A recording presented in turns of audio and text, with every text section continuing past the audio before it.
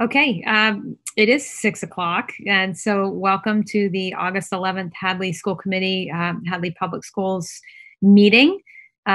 Is there a motion to call a meeting to order? So moved. Second. All in favor? Aye. Aye. Aye.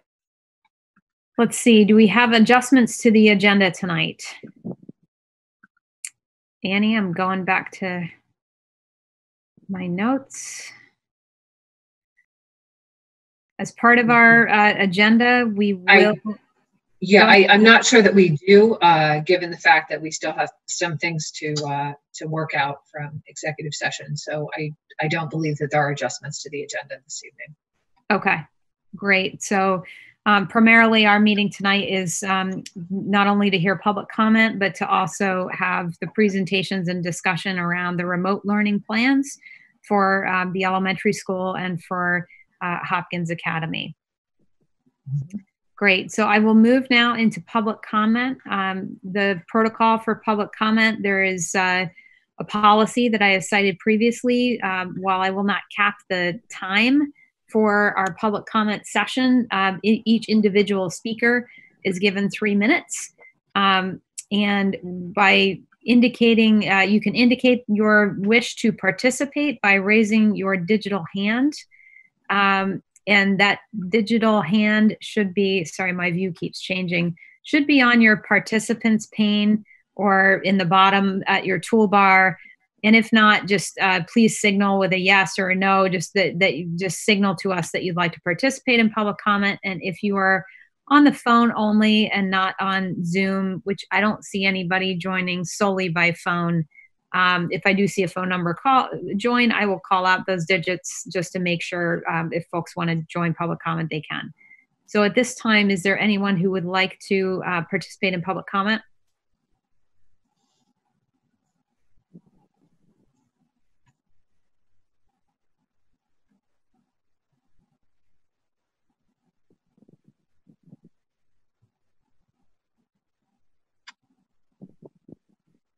Okay. Seeing none, we're going to move into our discussion presentation item of the remote learning plan, and then we will have another opportunity for round 2 of public comment after hearing those plans in case there are things that you would like to make sure that we are aware of or consider as we move forward. Okay, Annie and Jen and April, I will turn it over to you for discussion around the remote learning plan.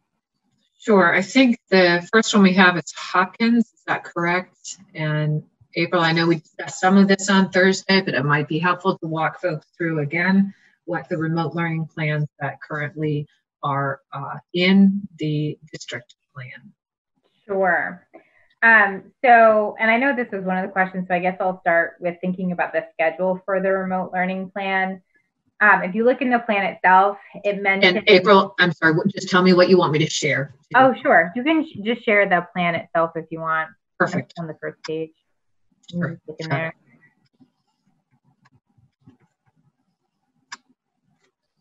Thank you. Sure. So in that first paragraph there, it tells you that the schedule is based on whatever schedule is being used at the time.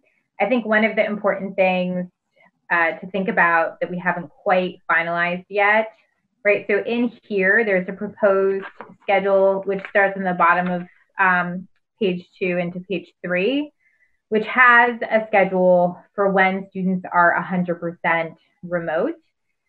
That assumes that everybody in the district is remote. If for any reason special populations were admitted to the school, if you continue moving down a little bit more onto page 3, you can see that the schedule that would be used would be the schedule that was in the cohort plan, which is that cohort to early dismissal to remote learning. So that's the schedule that would be used when students are in school, so that the schedules would be the same for students who are remote and any of those special populations that would be in school at the time. In regards to attendance, which is on page 2 of the plan, all students have to follow the same exact attendance expectation. So whichever of those schedules that would be happening at that time, students would have daily and period attendance taken. DESE is requiring that we are tracking students that are both in person and remote. So even students who are remote are expected to show up at that time for every single class. Again, all of the same practices around attendance apply. So if a student is sick and they have a cold, they still have to call in and say, my student is sick, they have a cold. That's an excused absence. It is not an exempted absence. An exempted absence has to have a doctor's note. So if they went to the doctor because they were ill and they had a doctor's note, they would then submit it. All of that follows our usual policy that students cannot miss more than 18 days in a school year or they don't earn credit. So that is also one big difference from the spring, right? So in the spring, both attendance and grading policies were not exactly the same. DESE's made it very clear that all of those policies are going to be the same. So attendance is the same no matter where anyone is. So there are some notes about that in particular in the remote plan. It's not different in the remote plan than in person, but I did want to emphasize it because some people might not realize that. And so I wanted to make that clear. So similarly on that first page, going into the second page, it mentions grading and assessments. So as I was just saying, in remote, all of the grading and assessments are per usual department policy and practice. So where a student might usually have an essay that might be weighted a certain amount, in person, it'll be exactly the same remote. Now, some teachers may opt to alter or modify some assessments, knowing that in remote learning, perhaps a presentation might be a better medium, and perhaps the skill being sought at the time isn't writing. So again, departments would have to work together to figure out what might change, looking at the curriculum and the standards. But the regular curriculum and the standards would all be used, and any decisions around that would be made with department approval at Hopkins. The platform to deliver that curriculum is going to be Google Classroom for all teachers. And that's not to say that they can't use Google Classroom and link it to something else, but it's that starting point of Google Classroom, which again is true in any of the plans that we are looking at, whether students are remote or in person. On page 2, it also mentions code of conduct. I don't think I mentioned this last week, but I do think it's important. So similarly, even if students are remote, the code of conduct is important and is relative. Students are still expected to follow that and can be held accountable for that. Especially sometimes teenagers in online interactions forget themselves, I think. And so it's important that students are also adhering to that. Extracurricular activities, I've already heard from several advisors who are working on plans for both remote and in person. Those plans would be submitted and approved, and if those extracurriculars are going to be posted, they will do so only under the state guidance, DESE's guidance, in order to facilitate those different clubs. So we are looking at that. I don't know if you want me to mention it now or later, but I think at some point people might talk about athletics and what remote learning might mean for athletics. I don't have that in my plan because it's not something that we have a firm answer on at this time, but I do know that is on a lot of people's minds.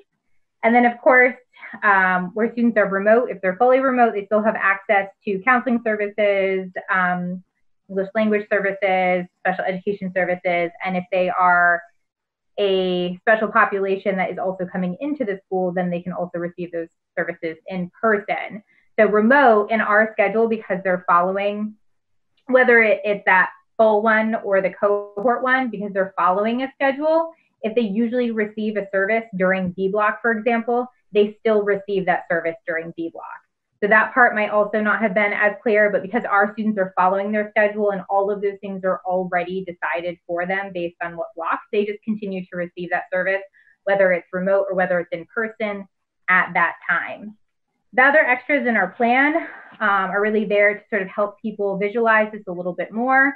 So there are 3 different lessons that I've provided for people. They're all English lessons with different amounts of face-to-face time and some different structures so that you could see what exactly a student might be doing during a block and what might be asked of them.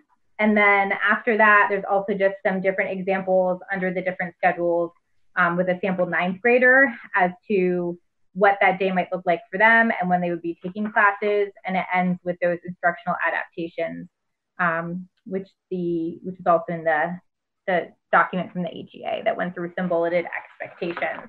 So again, the remote plan, a lot of it's the same in terms of curriculum and instruction.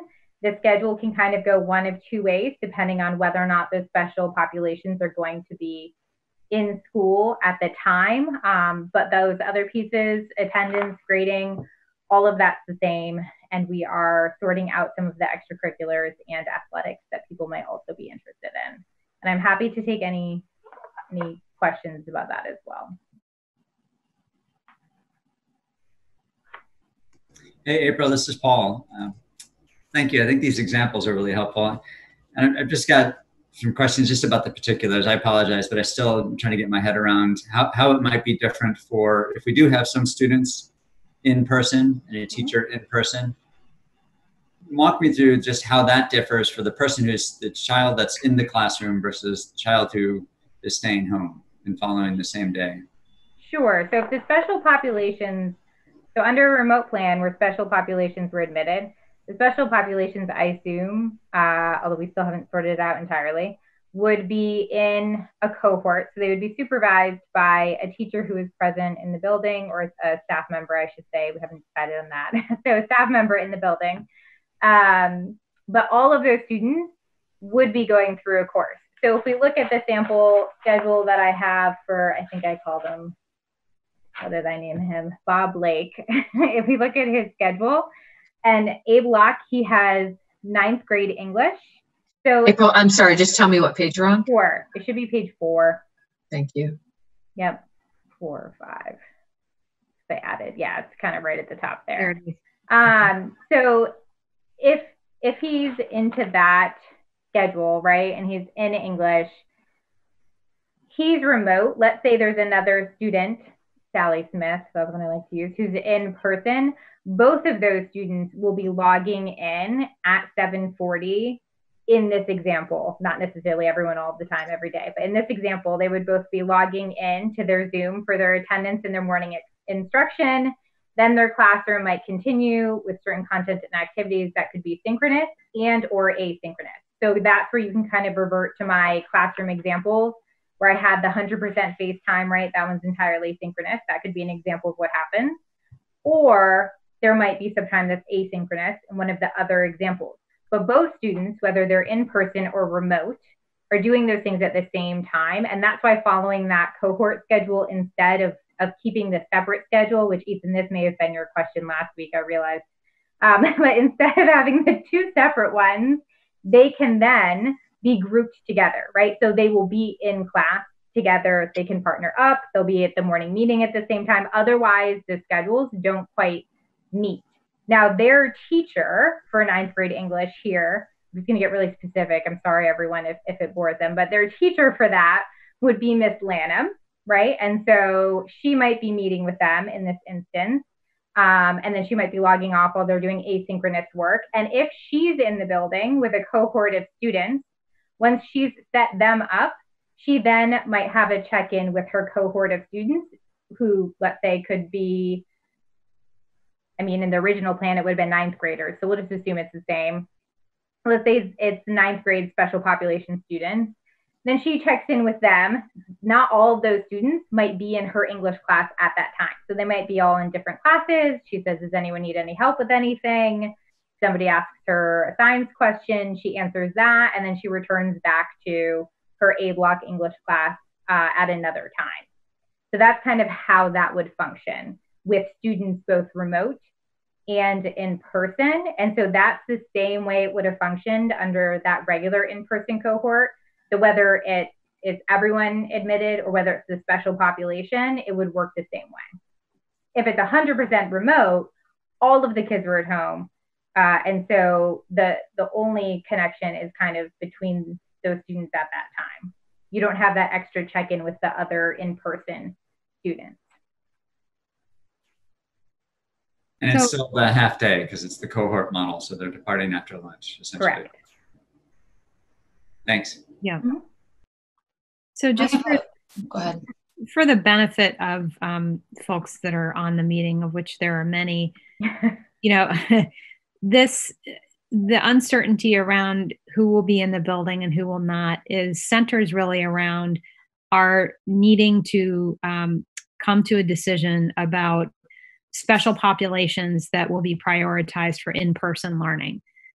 That is not completed yet. We are still deliberating that, working with HEA on that. So I'm saying that as representing the school committee, that this is not something that wasn't accounted for, or just we are just now thinking about it. It is that we need to finalize what the determination is around those special populations that will be prioritized for in-person learning. Those are identified by the Department of Elementary and Secondary Education in terms of specific groups. And that is what we are going through now in terms of what does that mean for an impact on in-person numbers and quantity in the building. So I just want to put that out there as it is ongoing, and that's what we're working on as well this week. I just had a quick question for April.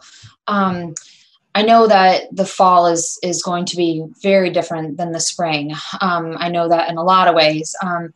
But just one question or comment, I'm not quite sure what it is, but I just recall being on a previous meeting a while back, I just don't remember when, but Jack Kelly had mentioned kind of a little bit of uncertainty. And I know, again, spring was very different and it was hard to organize.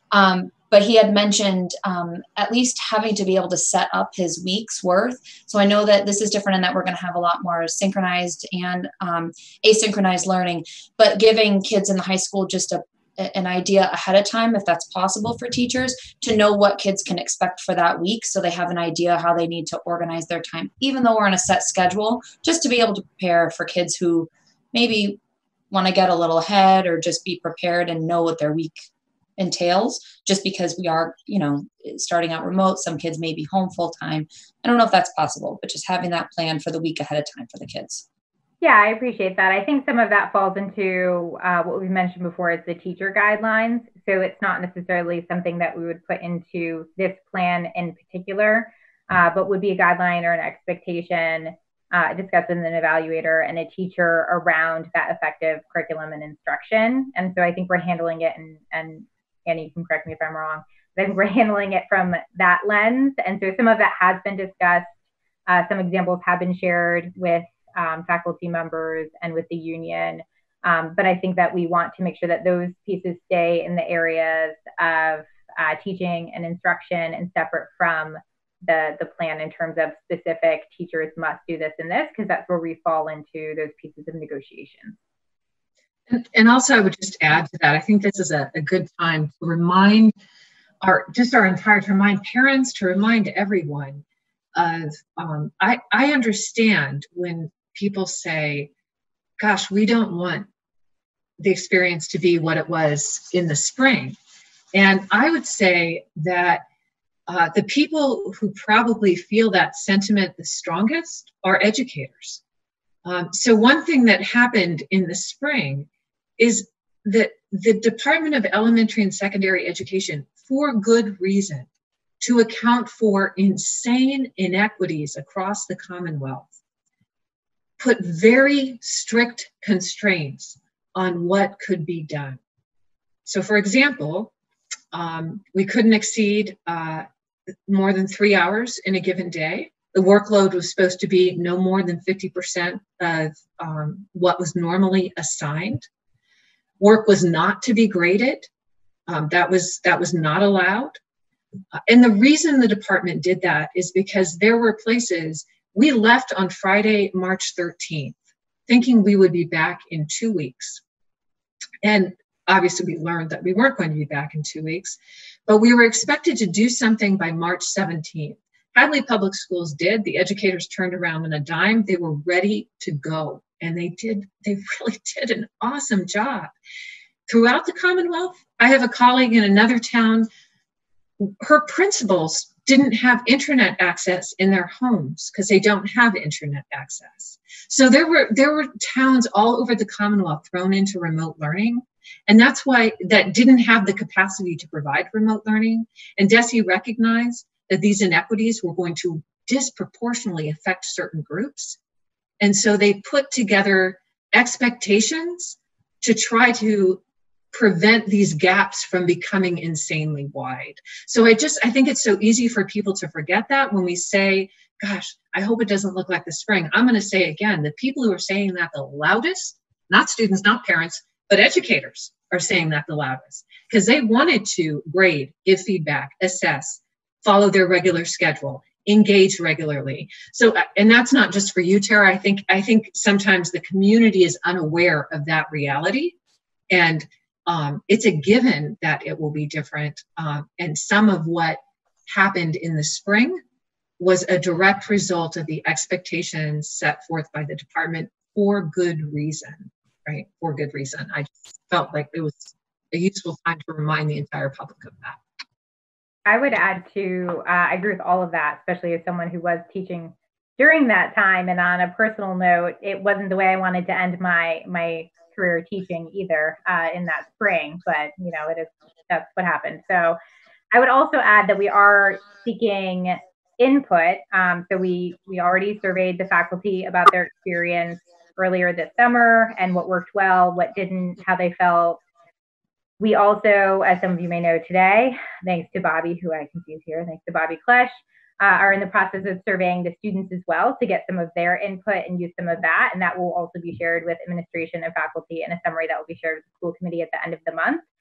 That's also a standard practice, right? A part of regular teacher evaluation is to use student feedback in your educational practices. So we're going to get some of that. We'll take some of that into consideration. And I think teachers will find that really helpful. And then, you know, to the points already made, then teachers will do what they do best, and they'll learn how to adapt and be flexible and meet the needs of all learners. And just to be clear, I wasn't implying either that it would look different in that teachers are ill prepared. I mean that we have more time to prepare now, and it wasn't an emergency situation. So, and it just, the statement that he made just resonated with me, I guess more as a comment that we're just being aware that we want to make sure that kids do feel prepared and adequate too. And it will look different this time, and I'm confident it'll be better for everyone.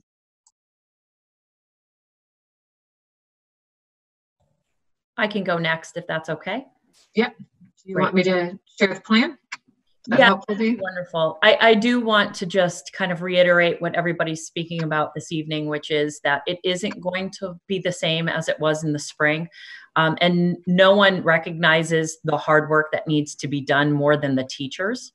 However, you know, I do want to make the point that we do have our professional development days that are allotted that are going to be starting August 27th. And I've already had teachers reach out to me telling me things that they want to explore, have a really set schedule. I've been working with April Camuso around some opportunities that we can share across the district, not just at our buildings. And I've also been a part of a Hampshire County principals group that we met today in sharing professional development opportunities and ideas so that we can really bring together a smart plan, an organized plan for families. I'm in constant communication with many families. I talked to 6 alone today on my phone, not just through email. Email is a different story, but having conversations with families about their concerns about the remote learning and what it's going to look like for their families has never been such a bigger discussion than it's obviously happening right now. So I want families to understand that our professional development days are going to be coordinated to make sure that we have support, but also embed time in there so that we're allowed to meet with our families and discuss what the plans are going to look like, discuss what the schedules are going to look like, explore the platforms together so that we're all working towards the same goal, which is to make sure that we have a strong remote learning plan and that families feel confident, because just as much as teachers struggled, families struggled as well. And so we want to make sure that people are having communication and conversations with one another right off the bat so that families feel a little bit more confident going in to our remote learning plan. So with that being said, Annie, if you could scroll down to page 2. And again, I know that I've pretty much already gone over a lot of this in the previous presentations, although I do want to keep saying again and again that we will be following a more typical classroom schedule. If we are 100% remote, we will be starting our day. I'm envisioning and hoping for a morning meeting in each of our classrooms. We're responsive classroom trained. And so I've already had conversations with our responsive classroom trained folks in the building who would like to do some kind of online tutorial for families, but also for staff of how we could run morning meetings remotely. And so the expectations will be that students will have attendance taken. They will participate in all activities. And then they will have access to services. And I'm sure Pam Haywood would be able to speak towards that if it came up. Students will be able to check in with their teachers for attendance as well. If you're out sick, you definitely will be calling in, just like you would typically. If you're a parent of a child who's sick, you're going to let the school know so that we can make sure that that's accounted for. Again, our school day will be 8:25 to 2:55. Our platform right now is Google Classroom, although I have referenced before that our youngest, our kindergarten and grade 1 teachers are still exploring some other options for platforms. I really want to stress the professional development around this. I have the greatest respect for our teachers. They are creative, innovative. They are constantly exploring things that will meet the needs of their students. Obviously, it's going to be difficult to try to get to know the students in depth right off the bat versus a typical start of the school year. But I have every confidence that the classroom teachers are going to be working on their individual schedules and also what meets the needs of their students. So again, our platform is going to be Google Classroom, but I definitely want to listen to what the teachers have to say, allow for them to be creative with their own how they're going to be teaching remotely. Grading and assessment, Annie, if you'd scroll down. Again, we will be adhering to all of our grading policies. All of our assessments will be done. We are looking into FastBridge. That is an assessment tool that we use at the start of the school year, actually multiple times throughout the school year. So we're going to be looking into how we can access that remotely for our students. Again, they've been out of school since March. We really want to make sure that we know where they are academically, not only academically, but socially, emotionally. So grading and assessments are a part of that. We're not going to be looking at the 50% criteria any longer. Making sure that we have synchronous and asynchronous times for education for learning purposes. Again, attendance. I have my summary of HES student family expectations for in-person and remote students. Obviously, it would be just remote. And then, Annie, if you wanted to scroll down to the schedule that, again, Ms. Jelinas had put together, this would look a little different knowing that we would be going back 100% remote, in that our specials would maintain their regular special schedule to allow teachers time to have their prep time, but also be looking at assessments and grading. So our special schedules will follow a more traditional time frame, so that each grade level will get one special per day, either art, music, or PE, and we'll adhere to the same schedule as or time frame that a typical school day would be. And that's about it. If I'll be taking any questions if you have any. Hey, Jen, this is Paul. Thanks for the presentation. So the one, maybe I'll ask you the same question I asked April. So walk me through, and I'll say that, just reading through what other schools are doing around the state and around the country, and a little bit I know about pedagogy, that pre-K to grade 3 it's a really crucial time. Walk me through how a second grader who might be in the classroom's day is versus a second grader who is at home, how their day might be the same, or would it differ?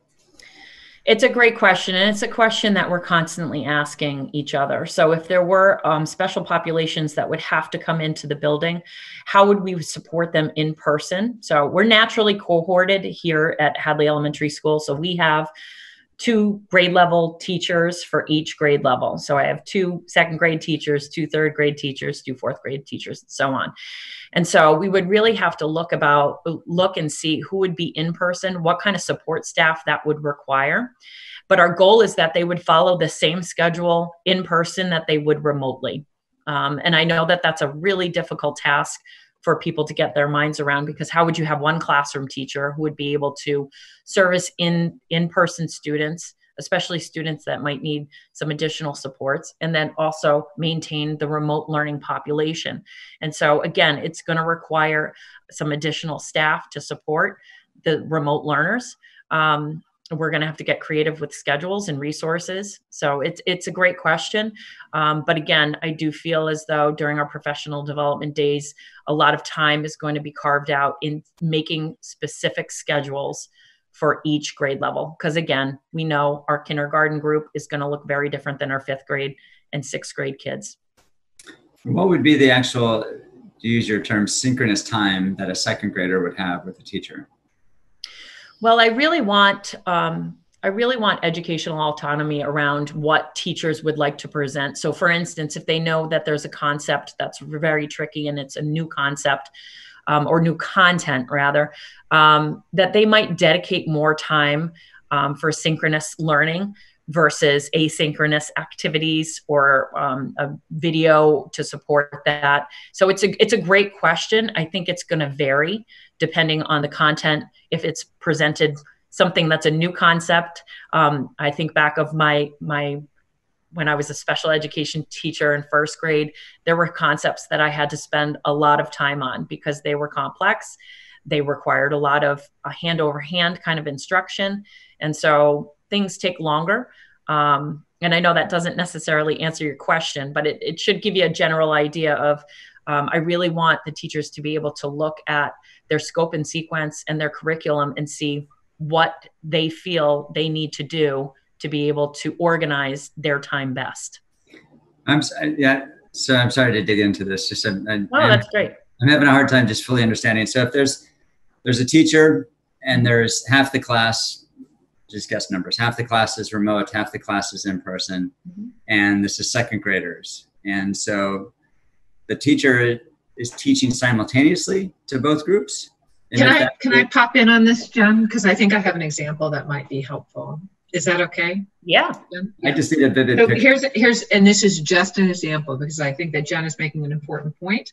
I think that teachers are, some of these things are things that we're kind of working out right now with the association. So that's important to keep in mind, that some of these things are things that are being discussed with the Education Association. So I'm just giving a general example that builds off of what Jen had said.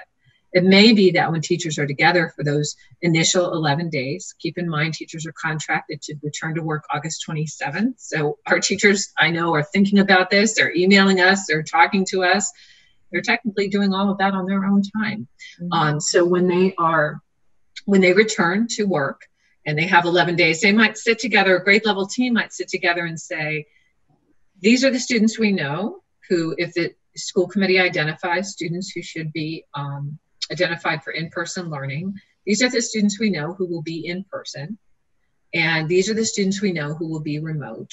Here's how many that we have.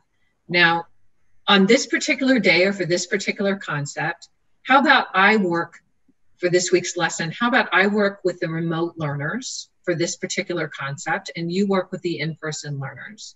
That's not to say that all students who are prioritized for in-person learning get a specific classroom teacher and all remote learners get a specific classroom teacher. I want to be very clear around that. That would be impossible to do because for all kinds of reasons, students could be remote or in person at any time during the year. But could you see, Paul, where a teacher might say, hey, around this concept, we're going to introduce fractions today, and I'm going to dig in with the in-person folks around this, and how about you dig in with the remote learners around this? That could be one way that they organize it. I think that's part of what Jen is saying, that teachers would talk with each other and say, what makes sense here for this particular lesson, for this particular content, given who we know is going to be present in person for this content and who is going to be remote. Does that help? That's very helpful. Yeah, and to build off of that, thank you, Dr. McKenzie. And to build off of that, exactly, a lot of conversations, and that's what I've been saying, are going to have to go into being creative. And so an example like that could be kindergarten, where you're constantly doing small group instruction in kindergarten, right? It's teaching the whole mass. It doesn't usually, they have a short attention span. So you're constantly meeting in small groups. And so how could we build out a remote schedule or a schedule for remote and in-person, where the teacher was taking a block of time and working with specific students on letter or vowels, and then checking in with the remote people. So it would have to take a lot of coordination. We'd have to look at resources. Again, we'd have to look at what kind of ESP support we could give students. And so, yeah. Does that help answer your question, Paul? That was great, Jen. Thank you. Okay. Are there other questions for Jen? So just a protocol, I see a participant raising their hand that Bob Wade, I will call on you in public comment. This is really soliciting for discussion across the school committee and administration as part of this presentation item. Thank you.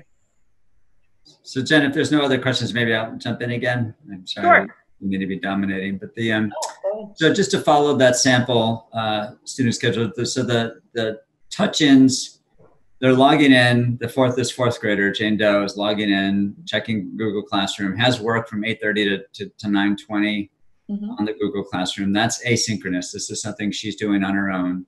And it's really the 9:25 to 10:10 period where Jane is interacting via Google Classroom with her teacher. Correct. And that is it until maybe 1:40, the specials, where there's another interaction live with the teacher. Right. I mean, this is just a sample schedule. So it will look a little bit different because Jane Doe could also have Title I services. She could have IEP services. She could have things that we're going to have to account for. And so it is just a skeleton type schedule because it's going to look different at each grade level. We have math support that would continue for students who struggle with that. So we will have more breakout type synchronous opportunities for students to be meeting with staff. And then if you also additionally look at the bottom, Paul, the HES remote learning staff support draft plan, this identifies a minimum of 3 staff members. And of course we could build off of that depending on what our numbers look like. But it just gives you an example. It will go for the full day. So I could potentially have staff member A, B, and C working until 2:55, but it just gives you a sample understanding of what we could do with the staff to support students remotely. So you have staff A member touching base with kindergarten Monday, Wednesday, Friday, specifically around English language arts. And so we'll be building off of this. Again, I really, I need to trust in, and I do trust in my staff to have conversations with not only themselves as a grade level, but they also have to take into account the special educators, any kind of title services that are happening, remedial math services that we do offer. So there's a lot that goes into an academic day just outside of the general education teacher, especially at the youngest grades. So if Jane has questions outside of those periods where there's a live teacher, what does she do? If she has questions outside of the live, we can build out additional times. There's an interesting concept that I've been working on with other principals around a win block. It's what I need. And so it's almost like a study hall for students, and it's an opportunity to designate a staff member, hopefully who's familiar, obviously, with the curriculum and content, to be touching base with students that might need additional supports. So there still needs a lot of work to be done as far as making sure that students have access to teachers during the school day, right? Just like they would raise their hand or walk down the hallway and ask, to clarify a homework question. We would want to try to build those into their remote learning days. Great, thanks, Jen. Mm-hmm.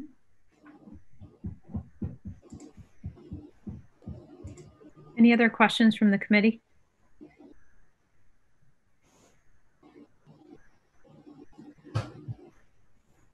Maybe I'll just ask one.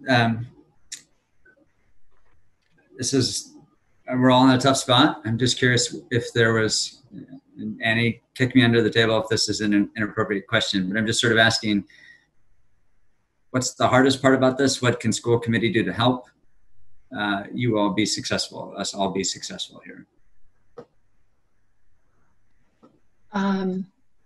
Yeah, I would say, so very hard to kick people under tables in Zoom, but don't worry, it was a great question. I'm not sure, I don't think there's a kick under the table icon in Zoom, but it was a great question. I would say, and I believe that our community, this was obvious to me from the gratitude that parents expressed in the spring, from the support that parents expressed for our educators and for our administration. Thank you for all of the supportive and kind words that everyone had. And I also know that this is really disconcerting and it's really frightening for everybody, for people who are asking themselves, what am I going to do in the fall if my child doesn't have a regular school schedule? What's going to happen if my child can't access in-person learning to the extent that I feel like he or she needs it or they need it? And other parents saying, what's going to happen when we reopen schools, and what's going to happen in the community, and what does that mean for public health? I think this uncertainty is disconcerting and unnerving for all of us. And I think what we want is to know exactly what everything is going to look like and exactly what is going to happen. And that is just not possible. But I think in that, where we can help each other is we can ask questions, we can ask for clarification, and also we can trust. We can trust our educators really did a wonderful job under really challenging circumstances, and so did our parents, and so did our students. And they are ready to approach this work very differently in the fall because they have been given the ability to do that wasn't present in the spring. So I think what all of us can do is trust and presume positive intentions, that people want to do good work, students and adults, that they will do good work. And when we don't understand why something is unfolding the way that it is, that we have a community that is characterized by really courteous and civil discourse. So we can ask questions and we can get them answered and we can make suggestions and they'll be taken seriously. So what can people do to help? What they're already doing is giving us civil and responsible and supportive feedback, asking hard questions, but not asking them in a way that's hard to hear, and trust. And trust. We are working really hard to make sure those buildings are safe, that staff has the time that they need to be well prepared, and trust that teachers are going to deliver, and our other staff are going to deliver, and our administrators are going to deliver.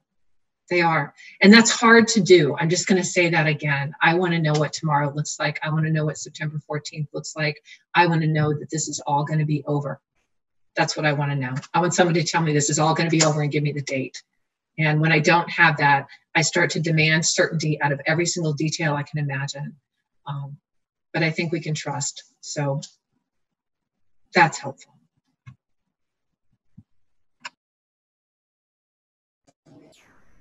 Thanks, Annie.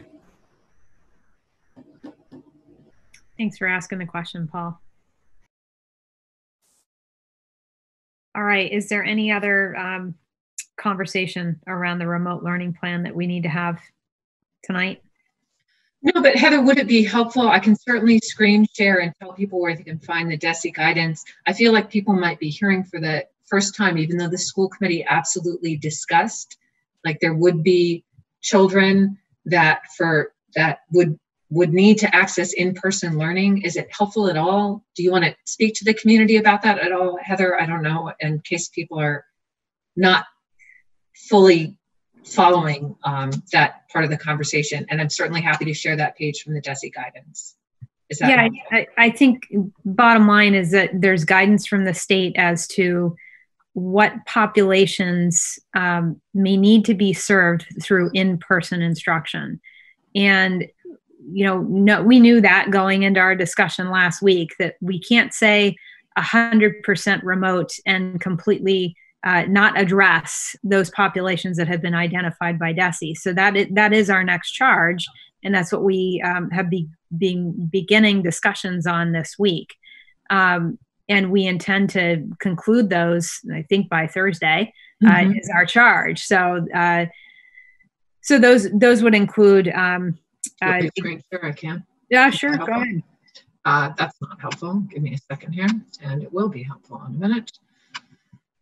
And I bring this up because I don't want there to be a misinterpretation that this is something that was not acknowledged or is, not planned for in terms of these plans. What needs to be planned for is what impact does this have on our return to in-person instruction, and our discussion last week, which I think we led with, the need for safety in terms of return to in-person instruction, as you see in all of the plans that were presented with cohort-based instruction. And Annie, you can bring it up. Yeah, sorry about that. It just took me a minute to find it. There we go. I had too many tabs open. There you are. This is from, and this guidance, just so people know, this guidance is available in even within the district plan. And it's a public document from the Department of Elementary and Secondary Education. It's the guidance for remote learning, final fall guidance for remote learning. Right. So you can imagine that populations described here: students with disabilities, English learners, intensive needs, no access to reliable internet, significantly behind academically, disengaged, early learners. And what we're doing is looking at what impact does that have in terms of numbers that would, frankly, that would be coming back into the building for each of those populations. And so we want to continue to examine that in order to provide clarity about what in-person instruction, if any, would be taking place in the building and for which populations. Does that help, Annie? Yeah, I just thought it might be helpful to others who were kind of following along with that. Yeah, and to build on that, we would be serving those special populations from day one of school. Mm-hmm. September 14th. So while we are talking about being having a remote orientation and everyone inside and outside of the school using a tool like Google Classroom to access instructional material and educational resources, we're still talking about having a focused group of prioritized students for in-person education starting day one in schools that educators would be working with face-to-face. And Annie, so this is a conversation we're going to wrap up next week, right? Just to be clear, or next Thursday. I mean. This week. You're also returning into executive session at the conclusion of this meeting, and then again Thursday publicly, in executive and publicly. Yes. So are we also going to discuss who makes these determinations? Who decides if someone's significantly behind academically? You would have that discussion, what the criteria are for that. Correct. Mm-hmm. Yeah, because as we talked about, some of these things are more formalized than others, right? In terms of services that are provided, students that are on an individualized educational plan, those kinds of things are quantifiable, trackable, whereas some of these others, we're going to have to discuss what that metric is. Disengaged, that may be feedback from a student, that may be feedback from a parent. Those are the kinds of things that we need to talk through.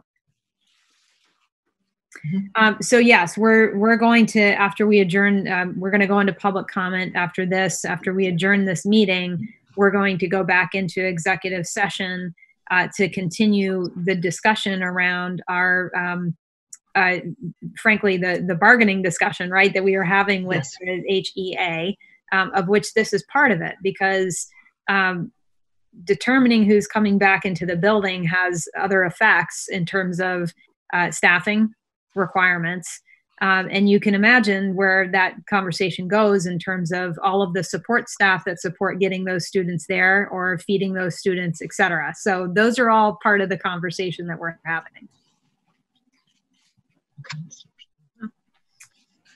Great. So is there anything else on this topic before we move into public comment?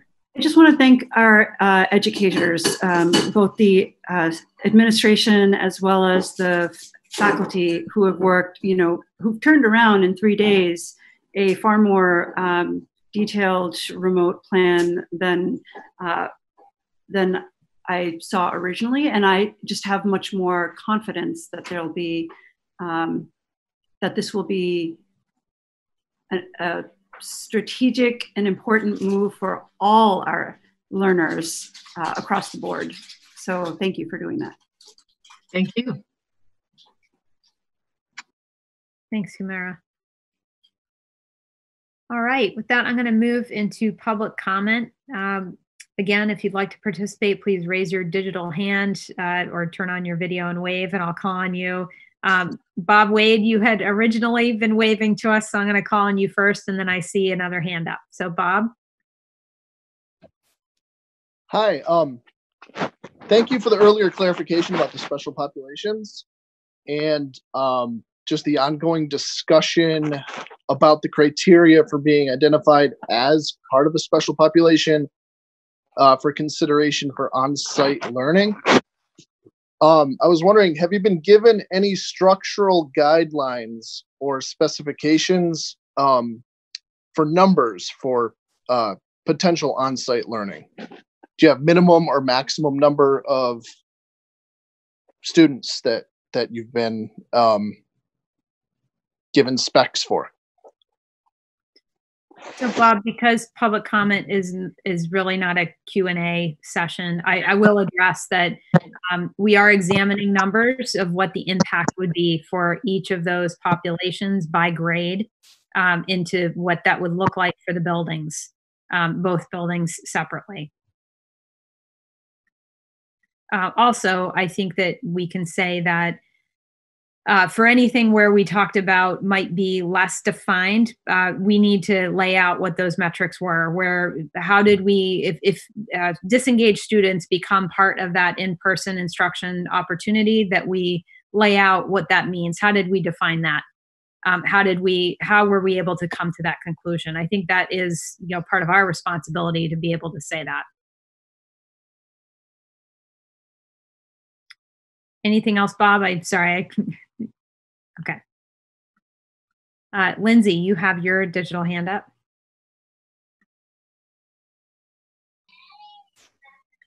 So I was wondering if somebody could address the working parents that can't have their kids on at a certain time, like when you want them to all log in the morning. If we can't log them on at that time, then what happens? I think that will, again, that will need to be addressed in the plan in terms of attendance. And I thank you for the comment. I'll make sure that we have addressed that in terms of that scenario, or kind of like an FAQ. What do we do?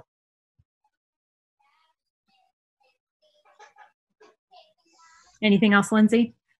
No, that's all. Okay, thank you. Maureen?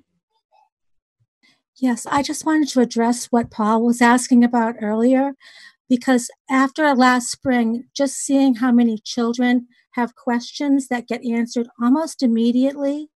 Students can comment in Google Classroom. They can put in private comments to their teacher, and that goes to their classroom teacher. It goes to me, and it goes to most of the ESPs who are associated with that class. So at any time, they have up to a half a dozen different adults who are ready and available to answer their questions. So it's not like they only have 20 minutes here and 20 minutes there. They actually get answered all day long and half the night. That's really helpful. Thanks, Maureen. I didn't realize that, so I appreciate that. Thanks. Thanks, Maureen. Are there any other public comments? Christine Kelly. I was wondering if our students aren't recognized as a child who is going to be in person because they don't meet the criteria now. If we have a student who, let's say 4 weeks in, is horribly struggling and not performing, is that something that we can address with the school and they can be brought into in-person learning at that point if that's necessary? That's a great comment, Christine. So when we address our populations for in-person instruction, prioritized populations, we need to address students that move into those groups throughout the school year. Thank you, Christine.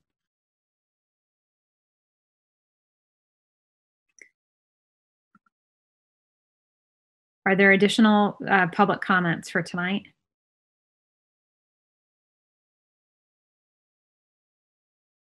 Steve? Hi, thank you so much. I would love to ask a question, but I'll try to comply with a comment. But I think I would just really encourage the school committee and the district leadership to, I'm sure you're looking at lots of different plans, but in looking at some other communities around Massachusetts, Methuen in particular, I think took a pretty unique approach to thinking about different grade levels. And they actually prioritized, for them, it's a high school, they're ninth graders, sort of a very new experience for them. And they didn't just go by elementary school students, sort of the youngest. So I would encourage you to check out their plan. I think it was really thoughtful and creative. And additionally, I would, to the extent that you're able, I think the guidance is interesting from DESE. However, I think, I don't think it's a controversial statement that the difference between kindergartners' experience and ability to be able to work synchronously, especially with a working parent or parents, is going to be very different than a fifth grader. And so I find that guidance a bit blunt, honestly, for that moment. And I would encourage the committee and the district leadership to not necessarily bundle that broad of a group together, just because it's how our elementary schools in some places have been organized. Thank you, Steve. Meg Kane. Hello. I just wanted to tag on the last couple of comments. When we're thinking about having the students, both from the little guys all the way up through high school, making sure they have plenty of time for question asking and even different formats, like sending a question through Google Classrooms. I am encouraging administration and teachers and everyone to remember that for a lot of kids, reaching out and asking for help itself is a challenge. So I feel like it's just needed to be remembered. It's not enough to say, oh, we have ample time for the students to reach out and get help. I hope we are remembering that the kids need teachers to reach out to them as well. And, especially if parents are not in the home or maybe they're working a little bit independently. As a parent, you don't always know that they're struggling because they're not so quick to speak up and say they're struggling. So, I had one child that just actually both of them started like falling away because I had no idea that they were struggling with certain things. So that's all. Thank you. Thank you very much. I see no other hands raised. I do see one phone participant ending in 9882. If you would like to make a public comment, you can come off mute and do so.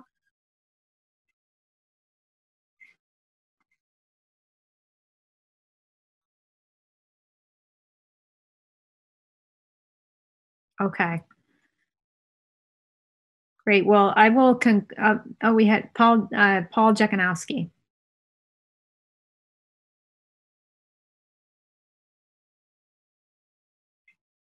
Paul, do you have a comment?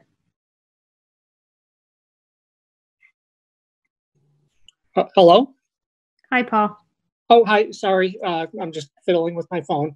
Well, I've been listening to all this discussion, the last couple meetings. And one idea I thought might be nice is if we kicked off this whole school year with an in-person orientation, the weather's going to be beautiful in September. And if every grade could meet, at some allotted time, whether it be in the gymnasium or outside on one of the playing fields, and have the teachers there explaining to these kids what's going to be going on. Because as it is now, my kids know the plan. I have one boy in 8th grade and one going into 6th, and they're under the strong impression that they're going to be going back to school in 6 weeks. So that's kind of what they're looking forward to.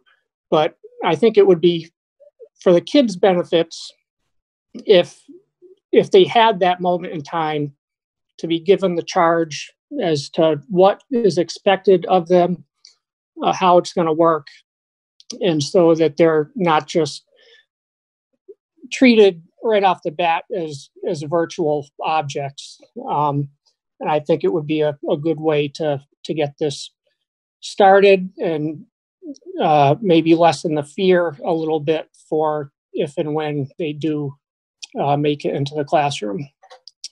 That's all I have to say. Thank you for the suggestion, Paul.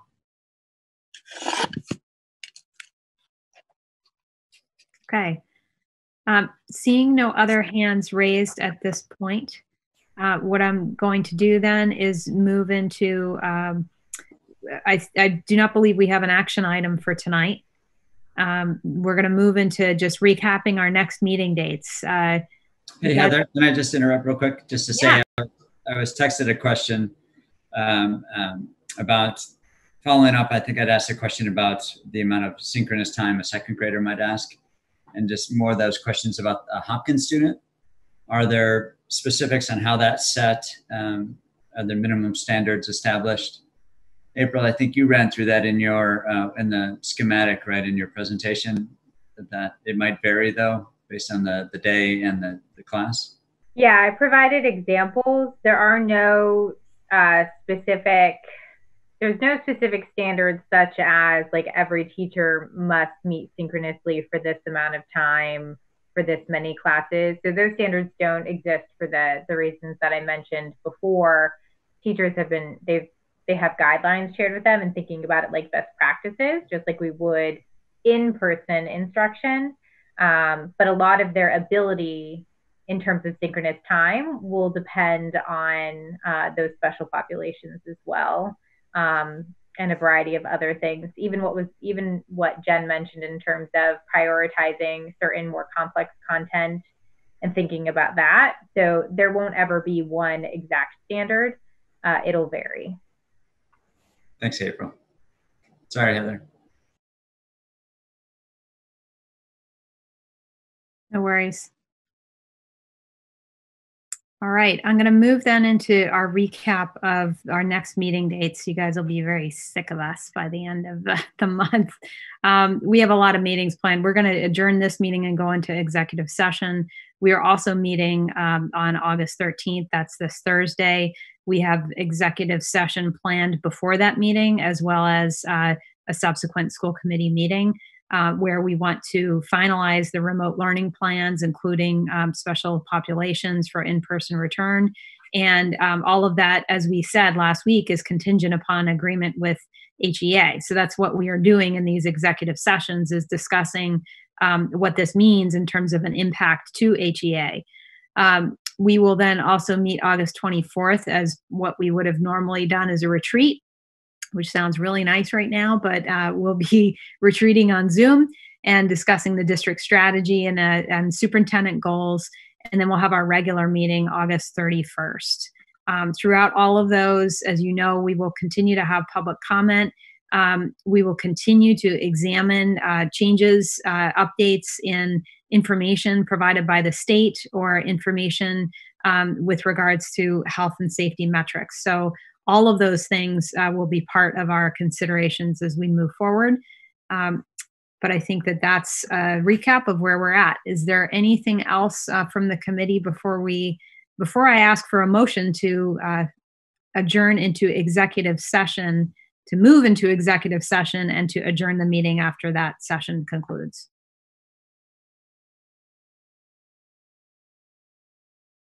Okay, if no questions, is there a motion? So moved. Second? All Second. in favor? Aye. Aye. All right, we will now move into executive session, and after the conclusion of executive session, we will adjourn the meeting. Thank you very much to our participants for joining us. We will see you Thursday.